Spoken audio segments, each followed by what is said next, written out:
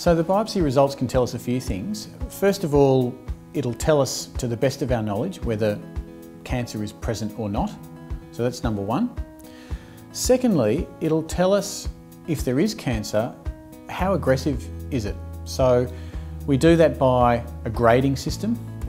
There is a grading system called the Gleason score, and it's a sum of two numbers, and those two numbers represent a score for the most predominant and the second most predominant forms of cancer within the tissue. And we do that because prostate cancer is a very variable cancer. In other words, within the same tumour you can have more aggressive appearing cancer and less aggressive appearing cancer.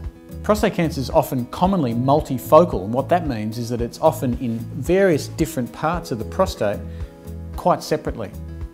And so by adding the most predominant and the second most predominant patterns of cancer, we end up with a score. Now the scoring system unfortunately is pretty confusing. It's essentially, on a biopsy you can get a score really between 6 and 10. And to sort of simplify that, a score of 6 is a low grade cancer, a score of 7 is intermediate, and 8, 9 and 10 to some respects are lumped in together as what we would call high risk disease.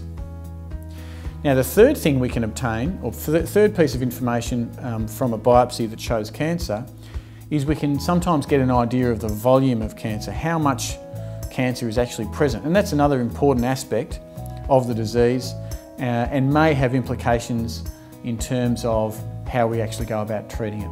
In terms of accuracy of the prostate biopsy, it's important to realise that a negative biopsy, in other words a biopsy that shows no cancer, does not definitely rule out prostate cancer.